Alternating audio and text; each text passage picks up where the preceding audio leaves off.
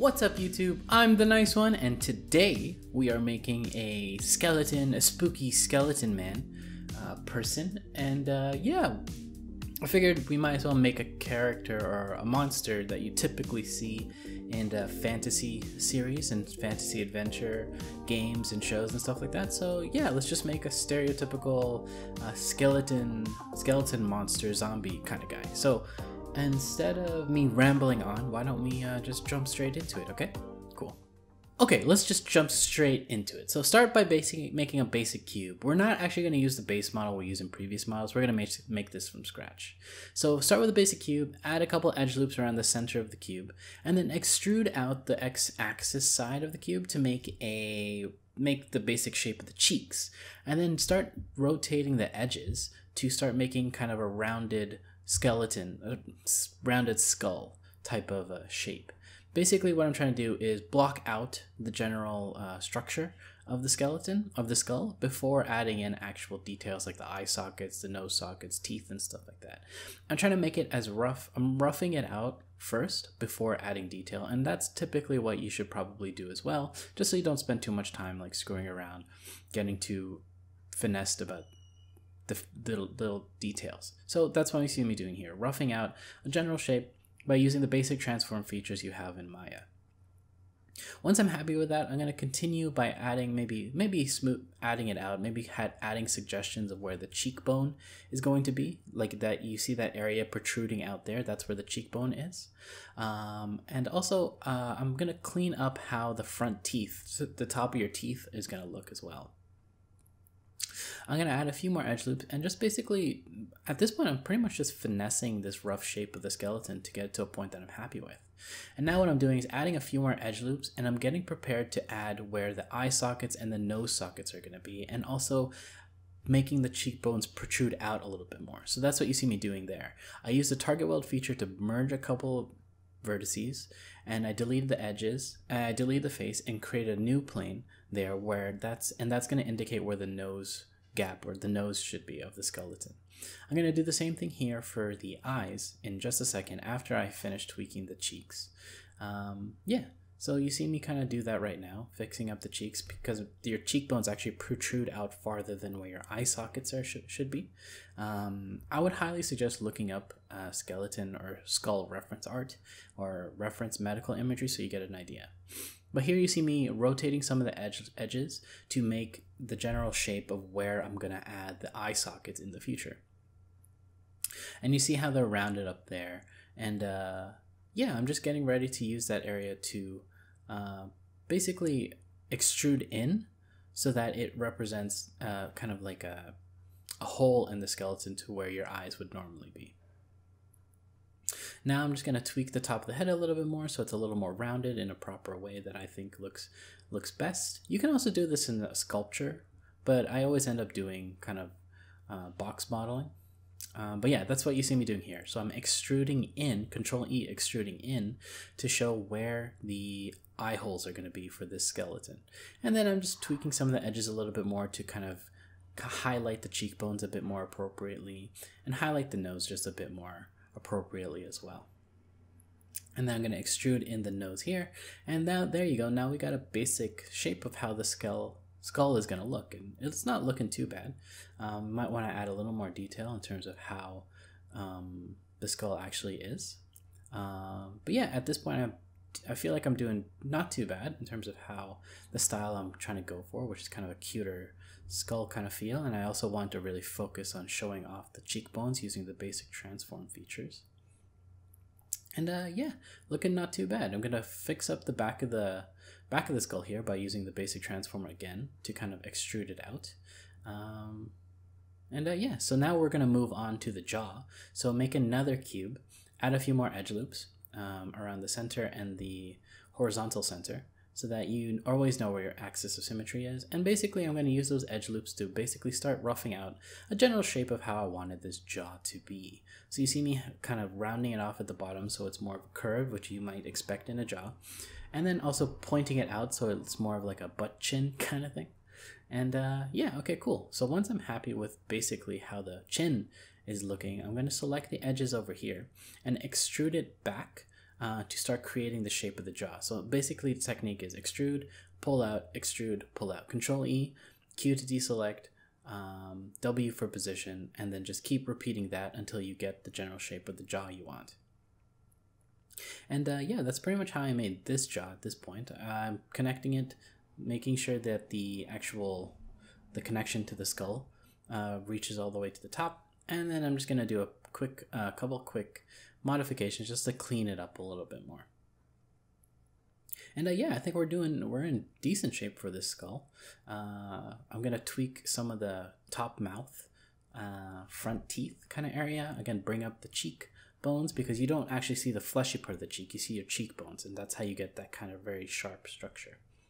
Now I'm just gonna make the teeth. So this is very simple. To create another cube, add a couple edge loops around the center and the right and the left of it, and then basically what you're going to do is just use the smoothing feature. So you see me here creating a cube, scaling it down to the shape of a tooth, adding an edge loop right down in the center, bringing it up to the top so that it looks a little more kind of the shape of a tooth you might expect.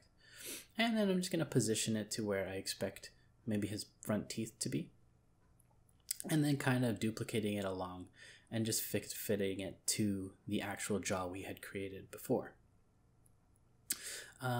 Actually, in a second, I think you'll see me switch it to the opposite side, because instead of recreating this teeth, I'm just going to use a mirror function in the future to kind of just duplicate it perfectly symmetrical onto the opposite side. And so that's super helpful whenever you're making a mesh that's symmetrical, typically character mesh. It's the symmetry function is very, very handy. And so yeah, you just see me adding the tooth. I probably should have counted how many teeth a human being has and where the teeth are, but again, this is kind of like a fantasy kind of stylized character kind of thing. So if he has a few extra teeth, I think that'll be okay. Okay, cool. So now I'm just gonna start making the top of the tooth right here. I'm gonna again do the exact same thing that I did with the bottom row: duplicate, scale, position, and rotate. Duplicate, scale, position, rotate, using your basic functions, basic transform functions on the Q, W, E, R of your keyboard if you're using the default bindings. And yeah, don't worry about the second half, because we are going to mirror that onto the opposite side for now. So yeah, you're just going to focus on the first half. Now what we're going to do is start making the spinal cord. And so I'm going to just make a cube, make it more into a rectangular shape, and add edge loops at the top, closer to the top and bottom face. And then I'm going to scale the top and bottom face a little bit more so that it makes this kind of like a skeleton, like a spinal column, a spinal segment of the spinal cord that you might expect. And basically I'm going to use that as a base asset and just duplicate it, and pretty much just kind of duplicate it and rotate it and bring it down along until I create a basic S-curve spinal column shape. Okay, great. And so now what you see me doing here is I'm going to extrude out another one of the spinal column shapes, because this is going to be a base asset we reuse a lot, and just transform a little bit to create the starting of the shoulder. And so you see me doing that here. We're creating basically where the shoulder and the rib cage is going to start. So you see the shoulder bone right there. Obviously these aren't perfectly medically accurate, but again, recommend looking at medical drawings or other illustrations for reference. Now we're creating the sternum, which is kind of like a T-bone type of thing, which connects the rib cage to the back of the skull, to the spinal column. And yeah, that's what you just see me doing here. I'm just trying to make a general shape, T-shape, that's pointed at the bottom and maybe has a little bit of kind of imperfections along the side. And then just extruding out along the left and right side to create that T-shape. And yeah, that's what you see me doing here.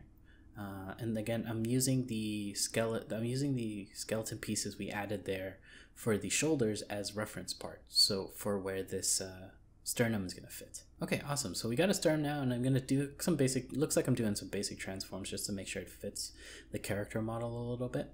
And now what I'm going to start doing is actually making the actual rib cage.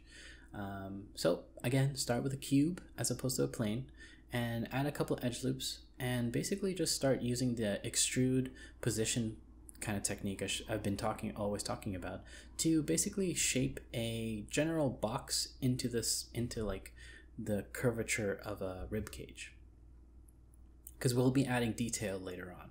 So that's what you see me doing here. It's basically extrude, Q to deselect, W for position, and just keep going along that way. And maybe like start curving it upwards as well. And yeah, so you see me duplicating it here. I end up deleting these rib cages because I realized that I could just simply add the detail into one asset and then duplicate that instead, as opposed to recreating everything. So that's what you see me doing here. I'm gonna add a bevel to each of the center segments, and then add a bevel with a fraction of 0.5, and then a segment of 1, and then scale up that single segment to make it look like it's different pieces of bone connected together. So yeah, that's what you see me doing. Bevel, and then select this center segment and increase the size so that it looks, yeah, a little more sharper and a little more bone-like. Yeah, okay, cool. Again, looking at reference art will really help you kind of make an accurate, or at least like semi-accurate model that looks a little more appropriate. And yeah, okay, cool. So now that I'm happy, I'm pretty much happy with how this rib cage piece is looking. I'm pretty much gonna duplicate this down a couple times to basically represent the rest of the rib cage, and do a couple of scaling, do a couple scales and transforms just to make it look like it's more of a curved kind of oval shape. Now what you see me doing here is creating the shoulder blade, which is basically kind of like a triangular shape. Yeah, again, medical reference art is definitely going to be one of your best friends when you're doing this kind of skeleton piece. You can simplify it even more if you really want to, but I just like having a little bit of detail like that. And basically that's what you see me doing. I have a cube, and I enabled the smooth preview feature because that's what I was going to do ultimately. You can keep this low poly if you want, but I'm using the smooth preview feature. And basically I just made a kind of a rough plane, like a rough kind of like plate, kind of triangular plate that represents the shoulder blade.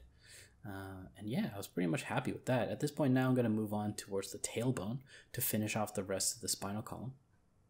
Again, start with a cube, scale down the bottom to make it a triangle, a pointed shape, maybe rotate the top so that again it looks more of like a diamond kind of shape, and basically just start transforming it, making sure I like using the smooth feature a lot for this one, just because it helps it look a little more organic as opposed to blocky. And yeah, adding a few more edge loops, and yeah, pretty much gonna bring it up, scale it up here. Again, your reference art is gonna definitely be one of your most helpful features when you're doing this kind of thing. So yeah, at this point the video is going to skip a little bit because I had tried to make a hip bone before. My first pass at the hip bone was really much a fail, so I didn't want to show you that, but that's what you see in the back there. This is my more successful pass at the hip bone. So start with a cube and basically start making kind of like a half cylinder shape that goes around the, kind of matches the curvature of the spine of the rib cage, and then ends at the center of the tailbone. And then extrude down, deselecting, not selecting all the faces, because it turns out that the hip bone actually has two holes, basically two holes where where one hole is where the your legs connect, your thigh bone connects, and then the other hole I imagine is for reproductive organs.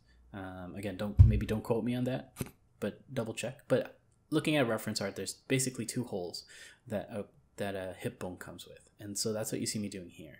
So I'm just basically making that kind of hip bone shape where that first hole is going to be the front, and then I'm going to create another hole right here that's actually going to be where I connect the legs. So again, using the bridge tool to deleting the faces, and then using the bridge tool to reconnect, and then just doing some simple transforms to fit the skeleton, to fit the hip bones into place where it needs to be. And yeah, okay, great. So I was pretty happy with how that hip bone was looking at that point, and also how it was kind of curving into our character. Next, what you see me doing is doing just a few last tweaks to the hip bone to get it to a point that I like, and also basically bring in the thickness a little bit. It was a little much. It was a little overboard in terms of how big and thick the hip bones was when I looked back at other reference art. But basically a few more tweaks to get it to a point that I like. And then once I was happy with that, I did the mirror mesh feature just to make sure it looked okay. Now the video cut a little bit because I want to bring in an old model that I created as reference for height. So don't mind that back model, it's just a reference for height. Please feel free to use whatever technique you want. But basically here I'm making the legs, and so you see me making this kind of initial bone that connects to your thigh when you're rigging. And yeah, okay, great. So I'm basically making this bone. It has that L kind of shape to it so that it kind of is able to connect with the hip bone a little more appropriately. But basically we're following the same technique we had used to make the spinal column. And yeah, okay, great. So basically just doing a couple transforms, positioning that bone where I want it to be. And again, looking at reference art is definitely, I would highly suggest doing that when you're making a skeleton. And then now when I'm making the kind of the lower leg portion, I'm taking a spinal column asset, scaling it down and extruding it to, basically scaling it to fit how I want the kind of ankle part or the lower part of your leg below the knee to fit, and then duplicating the upper leg bone to represent kind of a separate segment where your calf is. And now I'm just working on the feet, so I'm gonna make very simple feet by taking a cube, adding a couple edge loops around the center, and then extruding out to make the toes, and then really very much relying on the smooth preview feature to make it look a little more appropriate. This is by no means representative of how actual foot bones work, but I was just trying to keep it stylized, and frankly I was getting kind of tired working on this one. This was a bit of a longer process, and yeah, so I was pretty much happy with how this was. I might kind of do a couple of tweaks to make it look more like an appropriate foot, showing where the flat of the foot is, and also showing where the arch is and stuff like that. These are just basic tweaks you can apply to yours. And yeah, now we got a nice leg. I'm going to do the same thing now. I'm going to take the spinal column bone, I'm going to duplicate it, and then basically transform, and then make a big ball section there to indicate where it's going to connect to the shoulder blade. Because this is going to represent the arm, that basically the bicep of this model when you start rigging it. And then I'm going to take the leg bone again and duplicate that, and also reuse that asset for making the forearm. Forearm in this model is made out of 2 bones, and so you see me kind of scaling up the one bone and then duplicating the arm bicep bone and bringing it to where the forearm is so that they connect a little more naturally. And now what you see me doing is creating the hands. So again, starting with a cube, adding a few edge loops to indicate where the hands are going to be. And yeah, so add a few more edge loops, similar to what we did with the foot. So add a bunch of edge loops, and then add a few more edge loops that are going to represent the kind of the gap between your fingers. And then select the faces, every other face, to extrude it out to create actual fingers. Making sure that you extrude twice so that it looks like it has at least 2 joints, because your fingers actually have 3, but this model only, I kept it simple by making it only have 2 joints in the fingers. But in the future, if you want to do 3 for rigging purposes, I would highly suggest that. And then just working on the knuckles there, and then just finally extruding out a thumb at that around the side of the hand. And yeah, so I was pretty happy with that. So thankfully we're no longer doing the mitten hands, as you might have gotten used to in my other models. Now what we're just going to do is mirror over a bunch of the mesh so that it is finally perfectly symmetrical on both sides. So you see me mirroring over the teeth there, and then you'll see me mirror over the shoulder blade and the hands and the arms and the legs next, and the rib cage, just to make sure it's perfectly symmetrical on both sides, as bones should be. Obviously in nature they aren't always like that, but in this case this character worked out decently by using the mirror function, so that definitely helped a lot. Anyway, that's pretty much it, and there you go. Now you have a cool little skeleton person that you can go ahead and rig. It'll definitely be a lot easier to rig this one since it follows more of a traditional T-pose. But yeah, okay, great. So that's pretty much it. So hopefully y'all found this video helpful. Let me know down below what you might want to see next. Let me know if you have any tips for me actually to improve my kind of process and my techniques. And yeah, okay, I'll catch you in the next video, okay? Cool, talk to you later. Bye. Thanks for watching the video. If you like my content, don't forget to subscribe to the channel. Let me know down below what you want to see next, or just check out some of these other great videos. Thanks for tuning in. I'll talk to you later.